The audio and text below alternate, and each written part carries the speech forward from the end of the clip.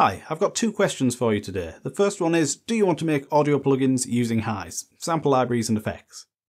And the second one is, would you like to learn how to write HISE scripts so that you can add cool features and functionality to your plugins? If you answered yes to both of those, then stick around because this video is definitely for you and I think you're going to find it interesting. If you answered no, or this just isn't your kind of thing, then feel free to skip this one. You probably have better things to do than listening to me ramble on. I'm David Healey and I make sample libraries and audio plugins and teach other people how to do it as well. Now, when I first started learning scripting, there weren't a lot of resources available to learn from. So I sort of pieced it together myself from documentation, looking at other people's code, asking questions on the forum, and that kind of thing. And I just had to basically kind of figure it out as I went along. If I was working on a project and I wanted a particular feature, I had to just figure out how to make that feature work. Because I was learning it in this sort of piecemeal fashion, it was a real struggle and it took me far longer than it should have done. It was taking me months just to get sort of basic stuff down, and it took me a year or two to get to a kind of professional level. And it isn't because scripting is particularly hard to do or complicated, it's actually fairly straightforward. Especially HISE scripting. The HISE scripting language is a really easy one to grasp, I think. But it was difficult because I didn't have a structured path. I didn't have anyone to say, this is where you want to start and you want to follow these building blocks so that you have a toolkit from which you can then build your projects. I didn't have any of that, and therefore it was really difficult. So what I've done for HISE scripting is I've created a HISE scripting beginners course. It's called the HISE Scripting Foundations, and that's basically what I want to tell you about in this video. It's just a clear path and structure that I wish I had when I first started. It shows you what to learn and in what order, so you're not second guessing things and you're not going down blind alleys and wasting your time. I've been doing this since about 2010, and in that time I've taught hundreds of developers and musicians how to take their ideas and turn them into working plugins. And many of these have been commercial plugins that have been released, and you've probably seen some of them or used some of them, but also a lot of them are just hobbyists making things for their own use or for other people that they're working with. And some people just do it for the fun of the exercise of programming and creating a finished product.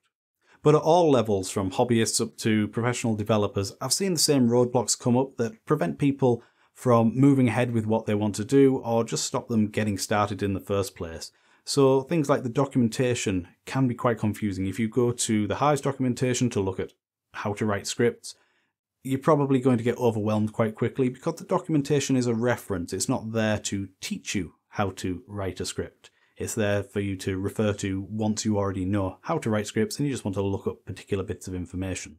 Another common problem is the same thing I struggled with that I mentioned earlier, which is if you don't have a clear structured path, then you're just sort of putting bits together by yourself. You end up picking up bad habits that you then have to sort of unlearn later on when you get a bit more experience. And overall, it just takes you a lot longer to get to where you want to be. A lot of people will use code snippets or examples that they find on the forum and incorporate them into their projects, and this can be really useful, and I do this currently now. If I find a bit of code that I think is useful, I stick it in. But one of the problems is when you are new to this sort of thing, you'll use some code and it might not work or it won't do exactly what you need it to do, and this just can be difficult to deal with because you don't know how to fix the code or how to change it to get the behavior that you want.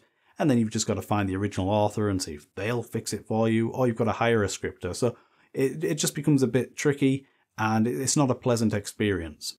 Nowadays, a lot of people are turning to AI and vibe coding to try to replace the need to actually learn coding themselves. And this can be really frustrating because it's a bit like using code snippets or examples that you find online.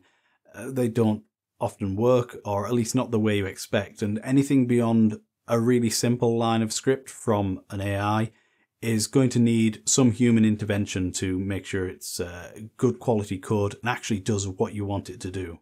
All of these roadblocks are easy to get past once you have the right structure to follow. You need a clear, logical path that shows you what to learn and in what order. And that's what I'm trying to give you with the HISE Scripting Foundations course. So the course is going to help you understand what code is doing. So we're not just going to be blindly copying and pasting examples. You're not just going to take what I show you and use it on its own. No, you're going to learn the principles and understand how it does what it does and why it does what it does and how you can change it to get it to do what you want it to do. because that's really the whole point of scripting, is to get custom, unique behavior, something that you can't get anywhere else. I think an important part of learning to code is coding. You've just got to write lots of code. So we're going to learn by doing. And I've peppered the course with examples and quizzes and cheat sheets and all these little things to help you start writing code. And we're also going to build 4 projects together during the course. So you're going to get lots of hands-on experience writing code, making projects and seeing it in action. And maybe you'll run into some mistakes and fix bugs and that kind of thing as well. All of that is going to really help you learn and become a great scripter. Because we're building a solid foundation, following a structured path and layering things logically from simple concepts to more advanced ideas, you're going to have a lot of confidence at the end of the course to be able to go off on your own, learn more stuff if you want to, go deeper into scripting, and write your own scripts and create your own projects. The course is divided into 5 learning modules, plus we have the projects that we build between the modules using the stuff we've learned at each stage. Module 1 is all about getting familiar with the HISE scripting environment and getting the basics down. So we'll look at the HISE script editor itself and work through some examples. We'll see how to store data and interact with text and numbers, and also how to respond to input from the user. So if they're changing controls on the user interface, we'll be able to react to that inside our scripts. Module 2 is about script management and making our code a bit neater and more organized by grouping related tasks into reusable blocks. We'll also see how to add rules to our scripts so that it can do some decision making and branch off depending on the input that it's given. And I'll show you how we can check if values are true or false and compare different values to each other. Module 3 is all about reducing repetition. Module 3 is all about reducing repetition. So if we have to do a certain task multiple times, instead of having to rewrite that code again and again, I'm going to show you techniques for just telling the script itself to repeat the same task. And this is one of the things that is a sign of a good scripter, is one who writes less code. Because the fewer lines of code you have to deal with, the less chance there is of a bug being introduced, the less maintenance you have to do to upkeep the code in the future, and it's just going to be faster to write it because you're writing less code. Module 4 is about managing complex data in different ways. So I'm going to show you techniques for grouping data by like category or class, and then I'll also show you how we can search for specific values within this storage system we've created so that we can use that data elsewhere in our scripts. In Module 5, I'm going to show you how we can react to MIDI input. So that's data coming from either a DAW or hardware like a MIDI keyboard. I'll also show you how we can control HISE's modulators through scripting, so we can tweak like ADSRs and effects and other things in the module tree from our script. And we'll reuse some techniques from previous modules to control multiple modulators at the same time. If you've never written any code before and you may be wondering if you even can learn to write code, the answer is yes, you can. It's a skill and you don't need any previous experience. I'm going to show you everything from the ground up. And that's the whole point of laying this foundation. It's so you can learn it in the right way and in an easy way. So we're just going to build things up gradually, one step at a time. Now, if you do already have some programming experience with other platforms or other languages, you're going to see how you can transfer your existing skills to HISE. This same structured path is going to show you all the same stuff, but how it applies directly in HISE, so you'll be able to get up to speed much more quickly. Because we're laying this foundation in computer programming, a lot of the stuff that we're learning, although it's going to be specific to HISE, is general and applies to all programming languages. So that means in 10 years from now or 20 years from now, it's still going to be relevant and it's still going to work in future versions of HISE. If we switch to quantum computers, then things might be a bit different, but assuming we're still using the same kind of computers we are today, then all this stuff is still going to be good right up to whatever version of HISE we ever get to. Now, if you find yourself running into difficulties or you get a bit stuck as you're progressing, you're not going to be just left on your own. There is always going to be somebody around to provide support.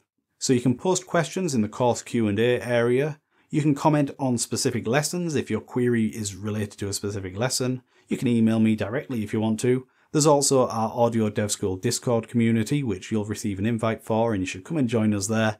And of course, there's the HISE forum, which is definitely a place you should sign up for if you're seriously getting into HISE scripting. So there'll always be somebody around. You're not alone. just come and join our community, reach out, and we're going to help you along and give you all the guidance you need.